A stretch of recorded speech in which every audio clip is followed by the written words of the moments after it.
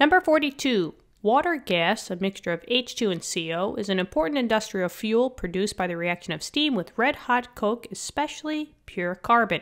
And then we have letter B.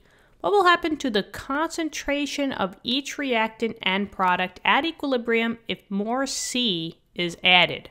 Okay, so Le Chatelier's principle, we are messing the system up. We are adding more carbon, right? So let's see what's going to happen at equilibrium. Now remember, with Le Chatelier's principle, let me say that if you're adding a substance, right? If you're adding a substance, the concentrations are going to change. However, the only ones that matter are the states that are going to be in the K formula, right? And remember, there are only two states that are allowed in that K formula. So gases and aqueous.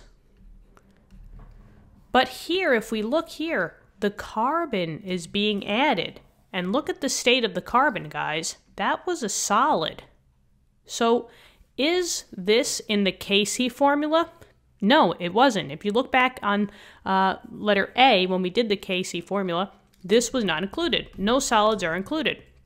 So does it have anything to do with equilibrium? If it's not in that equation, it has nothing to do with equilibrium.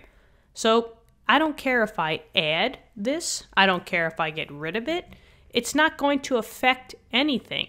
So this one was a trick, guys. We tried to add more carbon, but since this one was a solid and not aqueous or gas, I don't go through Le Chatelier's principle. So it said, what will happen to the concentration of each reactant and product? No effect. Nothing will happen.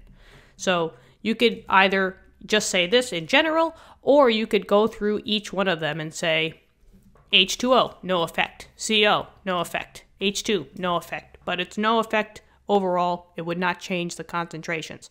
And that's it. So hopefully this helped. Let me know in the comments. Thank you so much for viewing the video. Subscribe to the channel, and I will see you in a little bit for part C. Okie dokie. All right, bye-bye.